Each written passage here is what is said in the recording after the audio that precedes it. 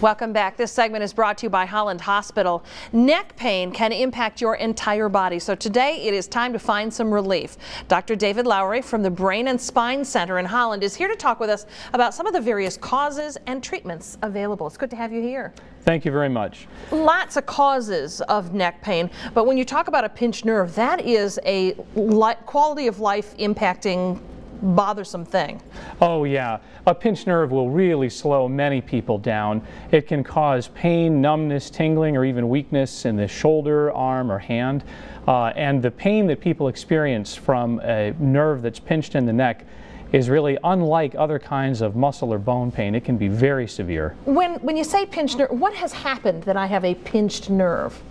Well, under most circumstances, it's either a herniated disc, or sometimes called a ruptured disc, where some of the softer cartilage in the inside of the disc pooches out and presses on a nerve.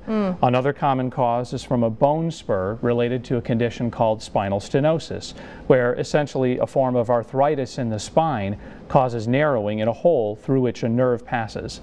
So have I done something to cause either one of those circumstances, or is it something that just unfortunately naturally happens to some people? Yeah, it's often just bad luck or a combination of that and genetic factors. Sometimes if people are lifting a very heavy object, for instance, or if they experience a sports injury, they can incur a ruptured disc. But under most circumstances, honestly, it's just bad luck and a combination of genetic factors. Well, you described all the many ways that it can radiate down the arms and hit all the way to the hands and such.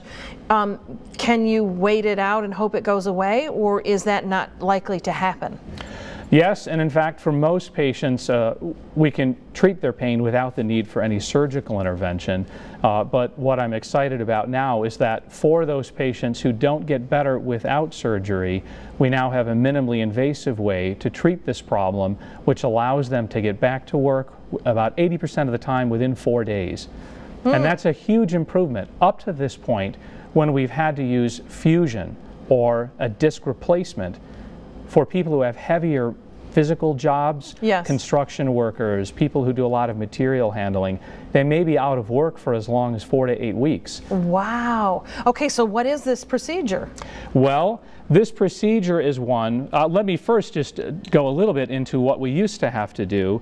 This shows a spinal fusion implant within the neck.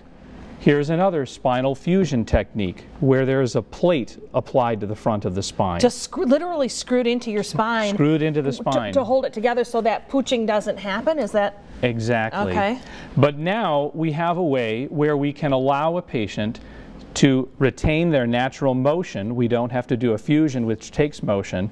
And that way is through a procedure using this device.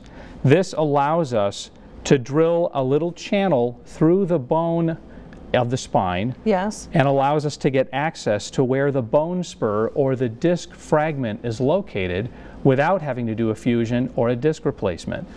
After we make this hole, we then fill it with a little plug that dissolves and some of the patient's own bone marrow that we take while drilling the channel.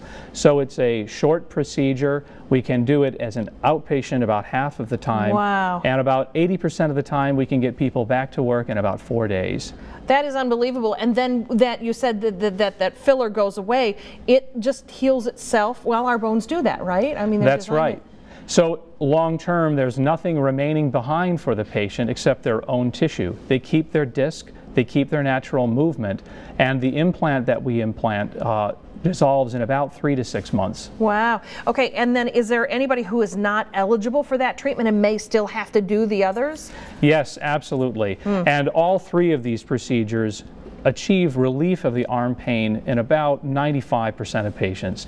So we're really able to help people who need to go on to have surgery, but I'm just excited that now for many who are eligible for this less invasive approach, we can offer it. Well, it is certainly good news, and it is, again, it impacts your entire lifestyle when you've got that pinch, something so small that can have that impact. All right, well, we want to let you know that Dr. Lowry will be giving a free seminar on this topic. It is next Thursday, August 11th at Holland Hospital, and you can find more details on how to register on our website at wzzm13.com. Just click on Take 5. Thanks for being here. Thank you. Well, she gives you the scoop on the movies your kids want to see. Up next, our box office mom is here with her reviews of 2 new films, The Smurfs and Cowboys and Aliens. We'll be back.